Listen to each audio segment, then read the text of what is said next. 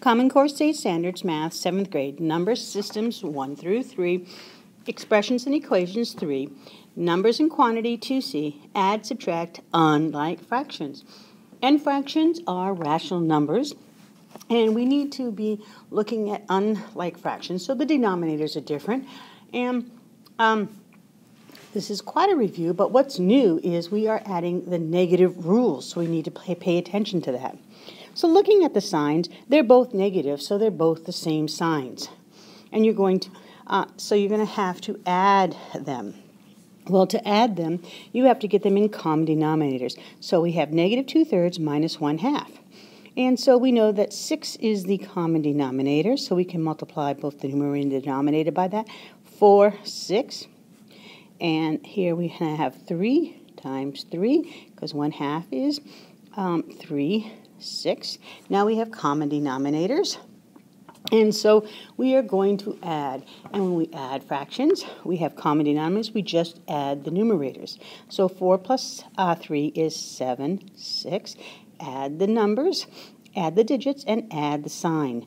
All right, and now we have to simplify it. So 6 goes into 7 one time with a remainder 1, 6, and it's negatory. So bring that down. So all fractions have to be simplified. You must check every answer. Thank you. Let's just go on to the next problem, and it's a word problem. And it says, use the table to find the fraction of the total population that has type A or type B blood. And so they have a table here, and A, B, or O type blood, and this one here is the fraction.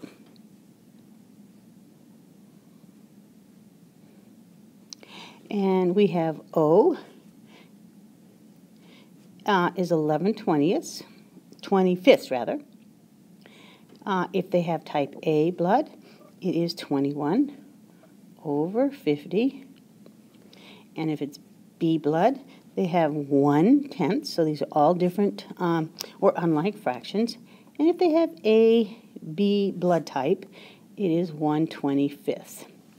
And they want to know what's the total population that has A or B blood. Okay, so we need to write that out, and that's what we're asking. So make sure you put this chart in. So it's either A or B. So we're looking at this, and we're looking at the fractions 21/50ths, or would mean plus. They could either have A or B, so we're going to add 1/10. So to do that, well, the common denominators would be 50 here, and that would be 21/50ths. Look at the format coming down, and this would be multiplied times 5, and you get 5 over 50. So there are no negatives, so you don't need the negative rules, but it would be 26/50ths, are either A or B. But that is not simplified because we can take a 2 out of the numerator and 2 out of the denominator. If we do that, we get 13/25ths. Now we still need to check that because you don't have 1 in the numerator. So does 2 go into both? Numerator and denominator? No. Does 3? No. Does 13 go evenly into 25? No. It's a common denominator, fraction rather. So it is done. So the people who have A or B are 13 people out of 25. Thank you.